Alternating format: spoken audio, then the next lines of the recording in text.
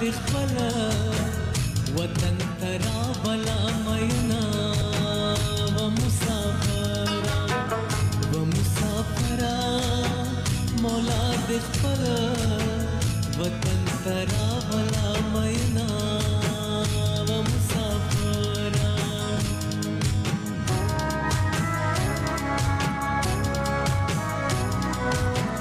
وایي ارمان مې ډېر ورپسې وکړو چې مسافر جانان د کور او وطنه او په نیمه شپه کې چغه وشوه کوم مسافر ته به خپل کور یاد شوی وینه. د شمشاد ټلویزیون قدمونو لیدونکو په سلامونو نیکې هیله مو هرکلی کوم. خدای دې وکړي چې روغ جوړ او خوشحاله اوسئ او د خوشحالۍ څخه ډکه شپه مو هم پیل کړې وي. نو دا بیا هم یو ځل ډېر زیات خوشحاله یم چې د رباط د خپرونې وار رسېدلی ده. بیا هم ځانګړي سلامونه هغه مسافر ورونو ته چې خپرونې ته په تمه ول او د رباط خپرونه شروع شوه. خدای دې وکړي چې هغوی هم د خپرونې تر پای شیبو زموږ ملتیا وکړي او د رباط خپرونې نه خوند واخلي. هغه مسافر ورونو چې خپل ویډیوګانې رالیږلي دي موږ سره یې شیر کړي دي هغه به هم په خپرونه کې ورته نشروو او هغه مسافر چې خپرونه کې راسره برخه اخلي لایف اړیکې راسره نیسي د هغوی نه به هم اورو د هغوی جالبې خاطرې کوم شعرونه چې راسره شریکوي او خپلو کورنیو ته او خپلو دوستانو ته کوم پیغامونه چې وایي کولی شي چې هغوی هم موږ سره خپرونه کې برخه واخلي او څو لحظې زموږ سره په خوشحالو کې تېرې شي. نو بیا هم ډېر خوشحاله چې د رباط د خپرونې وار راورسېده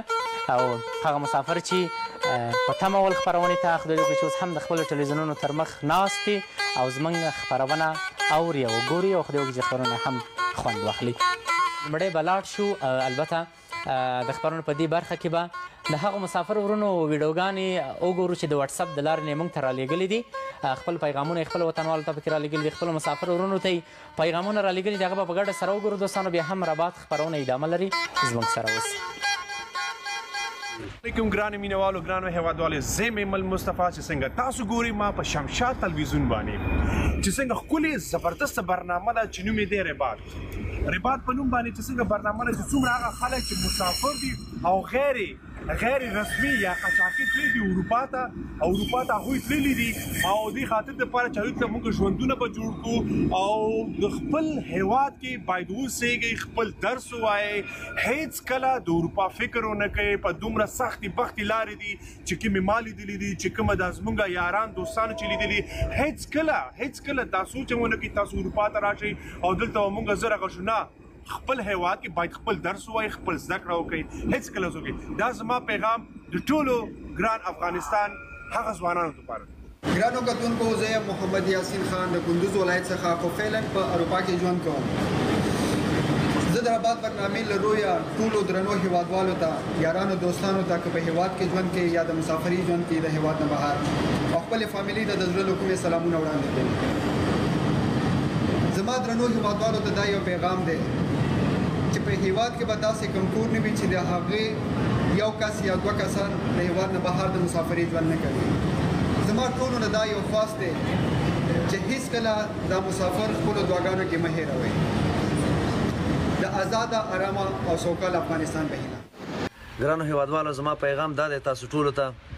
چې اول خو د خدای په افغانستان کې یو د خیر حکومت راولي خدای دې سوله راولي امن راولي د ټولو افغانانو چې پکې خیر وي. نو د مهاجرت ژوند چې دی زما د ټولو افغانانو او بالخصوص تنقید ځوانانو نه مې دا هیله ده چې کوشش مه کوئ چې اروپا طرف ته راشئ. دا ګورئ دغه اروپا ده که تاسو وایئ چې ولهلته بلډینګونه دي دا بلډینګونه واقعا چې شته دی خو د وطن ولاکه د هغه یو زړې قلا د یو زړې کوټې سره هم برابر کړو. دلته هغه ځوانان چې راځي که یا پټي خرڅي یا کور خرڅي یا ځمکه خرڅي یا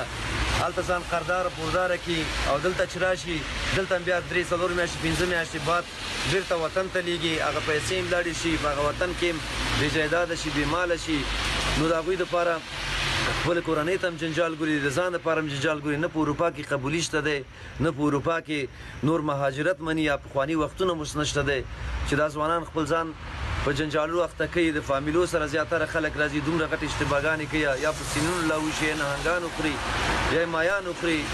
نو د قاچاقبرو په یو 2-3 خبرو باندې دوکه شي یا وغولېږي. نو د دې لپاره تاسو ټول نه مې دا هیله ده وروره مهاجرت بالکل مه کوئ قسم دی که هېڅ فایده ولري هېڅ ګټه نه لري ځان به هلته هم د جایداد و مال نه خلاص کړي او دلته هم تاسو ته کومه ګټه نه لري کور ودان خوشحاله اوسئ هیله لرم چې زما خبرې په چا بدې نه لګېدلي او تاسو ته ګټورې تمامې شوي هاره یم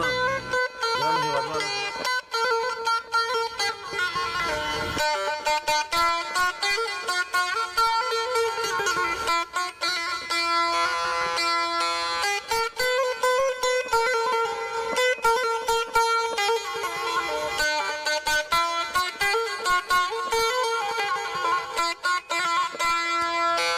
وایي د بېوسۍ اوښکې مې مړې په مخ بهیږي خدایه د بېوسۍ اوښکې مې مړې په مخ بهیږي خدایه یو مسافر یم بل جانان راته یادېږي خدایه او یو غریبۍ بل د جانان سپېرو یادو خوړم یو غریبۍ بل د جانان سپېرو یادو خوړم ځکه د زړه په سر مې سرې لمبې بلیږي خدایه قدرمن لیدونکو بیا هم ښه راغلاست درته وایم نړۍ مننه کوم ستاسو ټولو څخه او زما سلامونه دې هم ټولو مسافرو ته وي